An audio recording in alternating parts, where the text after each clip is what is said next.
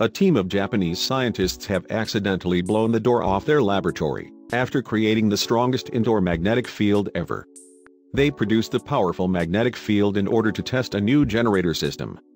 Inside the generator's main coil was a liner, which is a lightweight copper tube, that imploded at an incredible rate of 5 kilometers a second and then exploded at the same speed. The physicists had built an iron cage for the generator, but it produced a shock wave that was nearly twice as powerful as they expected, which blew off the door in a blink of an eye. Physicists from the Institute for Solid-State Physics, at the University of Tokyo created the device in a purpose-built lab. They created the strongest controllable magnetic field ever using a method known as electromagnetic flux compression.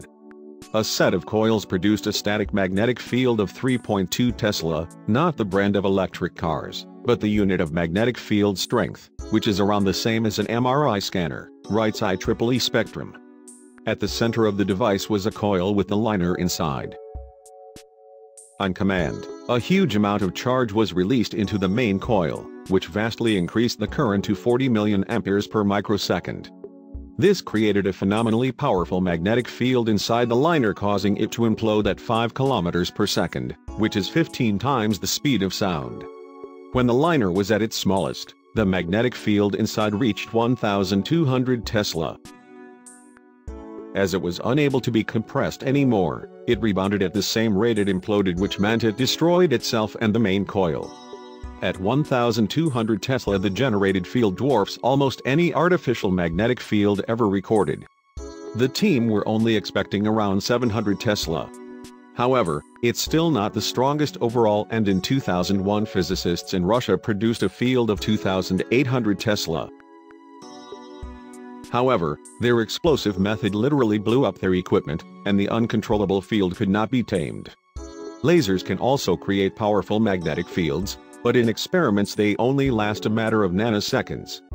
The magnetic field created by these physicists lasts thousands of times longer, around 100 microseconds, which is about 1,000th of the time it takes to blink. It's possible to create longer-lasting fields, but these are only in the region of hundreds of Tesla. With magnetic fields above 1,000 Tesla, you open up some interesting possibilities, said Professor Shojiro Takeyama. You can observe the motion of electrons outside the material environments they are normally within. So we can study them in a whole new light and explore new kinds of electronic devices. This research could also be useful to those working on fusion power generation, he said. Many believe fusion power is the most promising way to provide clean energy for future generations.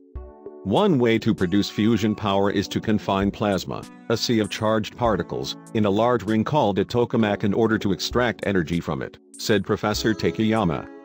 This requires a strong magnetic field in the order of thousands of Teslas for a duration of several microseconds. This is tantalizingly similar to what our device can produce.